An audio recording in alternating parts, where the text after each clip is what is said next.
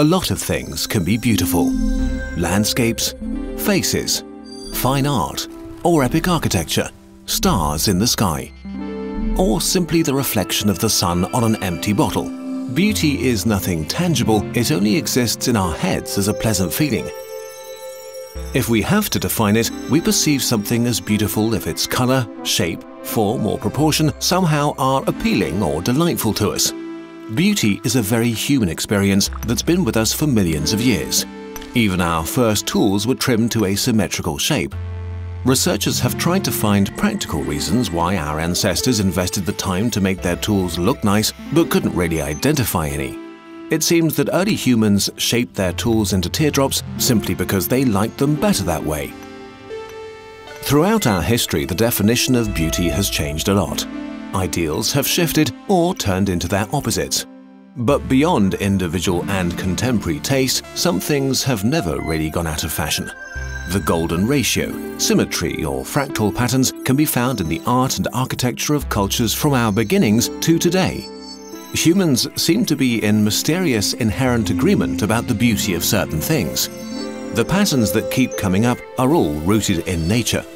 They became part of our biology because they helped our ancestors survive.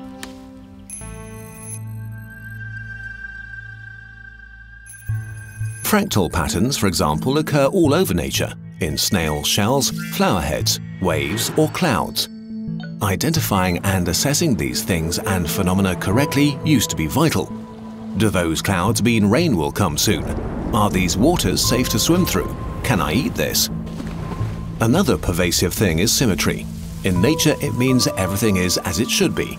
Stems and trees and leaves and blossoms all grow symmetrically. A deer with impressive antlers is probably a source of nutritious meat. A deformed wheat ear may not be safe to eat. A symmetrical face is more likely to belong to a healthy and fertile mating partner. Because symmetry is so common in fauna and flora, it's extremely familiar to our brain. It helped our ancestors evaluate their environment more easily and react quickly to danger. Things that help us survive activate the reward center in our brain. Recognizing signals of safety and nutrition trigger nice feelings in us. So our sense of beauty probably evolved from pattern recognition. But it goes way beyond that now. Humans seem to have evolved an instinct for beauty that is deeply hardwired into us. It remains even after other processes in our brain stop working. Alzheimer's patients were asked to rank the beauty of several paintings. Then the experiment was repeated 2 weeks later.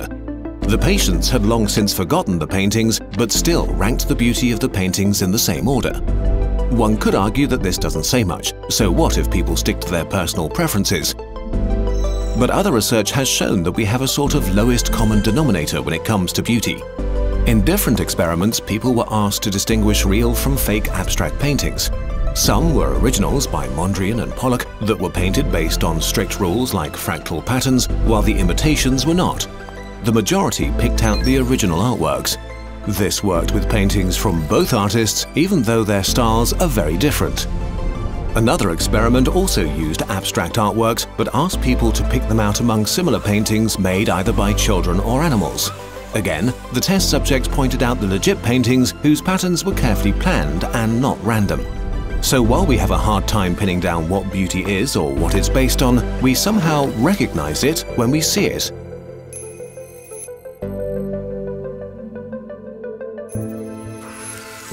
Humans don't navigate nature trying to survive day by day anymore. We left the natural world behind and created our own. We made the objects that surround us, the things we wear and use and look at. As we spread over the planet and our numbers grew, we shaped a completely man-made environment.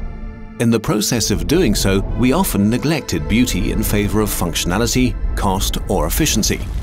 We built rows and rows of concrete housing blocks that nobody wants to live in. We have ugly underground subway stations, shabby public service buildings, and sprawling malls. One bland, standardized box beside the next. Humans don't like monotony. Eye tracking software has shown that people keep focusing on details and ornaments of architecture while brushing quickly over blank walls. And not only are they no fun to look at, they actually make us miserable. Experiments with skin sensors showed that looking at vast, dull facades makes us feel bored and uncomfortable. This kind of boredom has been linked to raised heart rates and stress levels. And the opposite seems to be true too. Over the last decades, more and more studies have found that surroundings that are actually aesthetically pleasing to us can improve our well-being, our behavior, cognitive function, and mood. Our bodies and brains react measurably and visibly to everything that surrounds us. Beauty, in particular, has such a strong impact on our well-being that making useful things beautiful can actually make them better. In 2017, a hospital examined recovery factors through observation and interviews with patients and found that visual art in their lounge areas made them more comfortable and happier about their stay in general. Another study looked at how well patients recovered in a hospital that had 2 wards, a very old and rather ugly one and a newly renovated ward. To the researchers' surprise, the patients that stayed in the new renovated environment needed less pain medication and were released on average 2 days earlier than patients recovering in the old ward. More beautiful surroundings made them feel better physically. Beauty also has an effect on us on a daily basis. It can improve our general happiness. A study that looked at the main factors influencing the happiness of adults revealed an unexpected result. Besides things like good health and a harmonious family life, individual happiness is affected by how beautiful you find the city you live in. Beauty scored even higher than cleanliness or safety. So, what can we learn from all of this? We know that we humans have been fine-tuned for millions of years to process visual input and assess our surroundings. It's just what we're programmed to do, and we're starting to learn more about how much beauty as a property is really influencing us. Beauty meets an inherent need for meaningful information. Maybe it would be worth giving it more space in this man-made world we have created.